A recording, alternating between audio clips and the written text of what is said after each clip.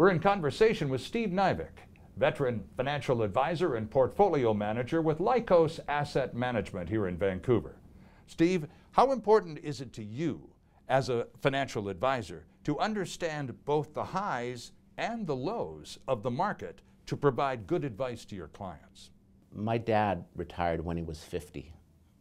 30 years of physical labor took its toll. And at that point, he took everything that he had, with the exception of real estate and some cash reserve, and he bought dividend-paying stocks. And for the last 32 years, the family needs have been met, the income has risen, and his capital has grown. Steve, one of your favorite phrases, and I've come to like it a great deal, is you don't want to run out of your own money. So how do you accomplish that? You need cash each month equal to your living needs, less CPP, OAS, and other pensions.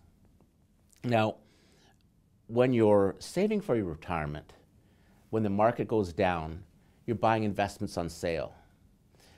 But when you're retired, you're eating capital.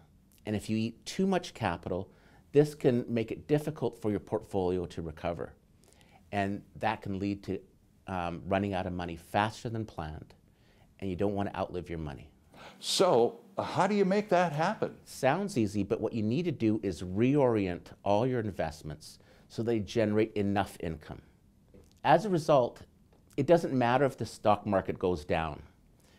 Your income is still being generated, you're spending that income, and you're leaving your capital untouched. And when you pass away, that capital can pass to your kids. We do this through direct ownership of dividend-paying stocks, preferred shares, and bonds that pay enough income. Direct ownership is key to keep your costs low. And then we hold those investments in a tax-efficient way so you keep most of your income.